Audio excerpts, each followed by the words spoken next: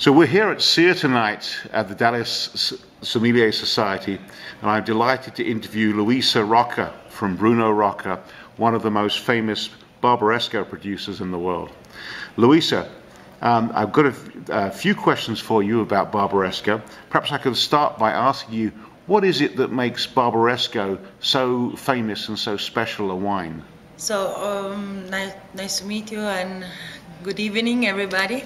So, I'm Luisa Rocca, and I think that the Barbaresco is so special because, of course, of our lands, our territory, but also because of the great people that are behind the bottles. That are all the winemakers that work every day in them property and then feel for extract the best from them soils and the best that these wonderful varietals can give. And I know that your wines are available in town. I know that you did a tasting earlier tonight at Jimmy's, the famous Italian wine and food store here in Dallas.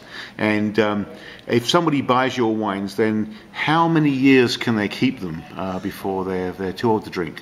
Yes, it depends on the vintage, and depends on how in the way you keep it, and depends on the cork. But well, a bottle of Barbaresco, it's famous for the kind of long aging.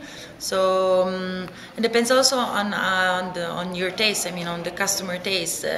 If you prefer wines much more with some body, with something, some tannins, some structure. So I suggest between 10, 15 years. If you want something much more smooth,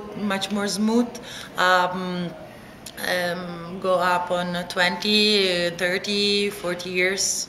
It's up to you. That's a long time. A friend of mine bought a bottle tonight at Jimmy's. It was in 2006. Yes. If he opens that on Saturday for his dinner, okay. How many hours in advance should he open it to let it breathe?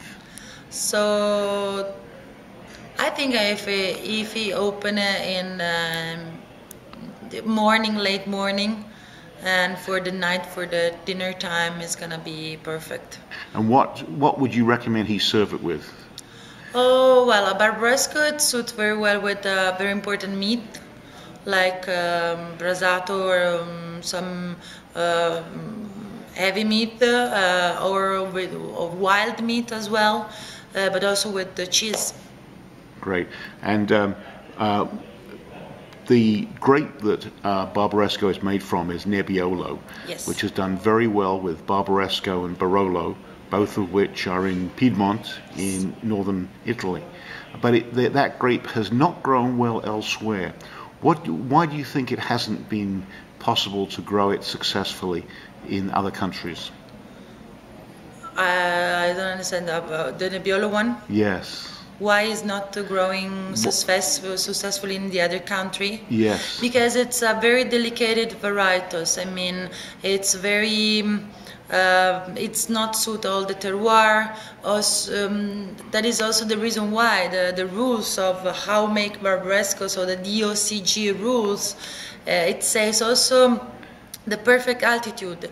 You cannot grow Nebbiolo under a kind of altitude or upper another altitude. I mean, you can grow Nebbiolo, but it's not recognized as Barolo or Barbaresco. So this is really the real meaning, that there is just a place where the Nebbiolo, it gives the best expression. Wonderful. And I know that it's early this year in the harvest, but how does it look so far, the 2013? So, for see how it's look harvest, you must to see my father. So I saw him this morning in Skype, and he was very happy. So, you know, we did already the Chardonnay and the Dolcetto. It was done before that I left for Italy, before I gone. And they did Barbera, and they are doing the Nebbiolo, and it's going very good. So, very well. So I'm happy. I'm glad. I'm keeping for the finger cross. So I suppose that we will have a very good 2013. So. Luisa Rocca, thank you very much for your time. Thank you.